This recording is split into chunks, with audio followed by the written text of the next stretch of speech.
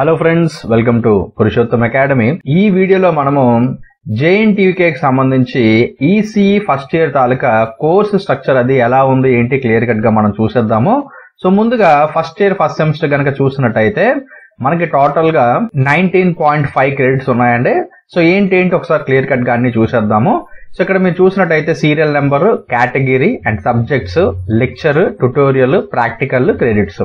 So ఇందులో మొట్టమొదటి subject మనం చూసినట్టయితే కమ్యూనికేటివ్ ఇంగ్లీష్ అండి. దీనికి గాను లెక్చర్ మనకి 3 పాయింట్స్, క్రెడిట్స్ వచ్చేసి 3.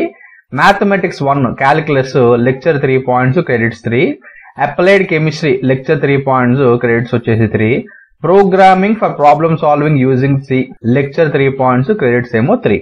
And next Dandi engineering drawing, దీనికి లెక్చర్ వచ్చేసి మనకి 2 పాయింట్స్, ప్రాక్టికల్ వచ్చేసి 2 పాయింట్స్, టోటల్ క్రెడిట్స్ వచ్చేసి 3. And next the English communication skills laboratory, దీని ప్రాక్టికల్స్ వచ్చేసి 3 పాయింట్స్ అండి, క్రెడిట్స్ వచ్చేసి 1.5. అండ్ అలాగే applied chemistry lab practical 3 points, credits 1.5. And next the programming for problem solving using C lab practicals 3 points, credits 1.5.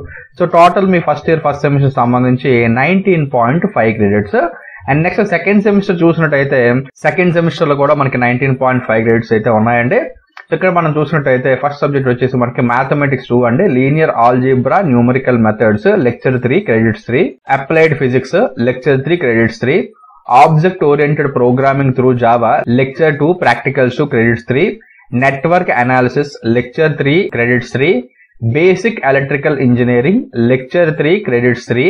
Electronic workshop lab practical 3, 1.5 credits. Basic electrical engineering lab practical 3, credits 1.5. Applied physics lab practical 3, credits 1.5. Environment science lecture 3, credits 0.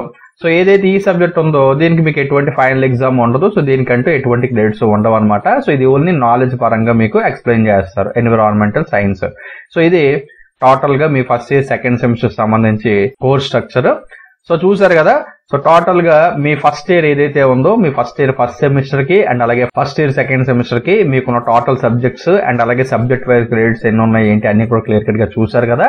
So దీనికి సంబంధించి ఇంకేమైనా doubts ఉన్నట్టయితే కింద comment section లో comment చేయండి. Definite గా నేను మీకు హెల్ప్ చేస్తాను. ఓకేనా friends, thanks for watching this video.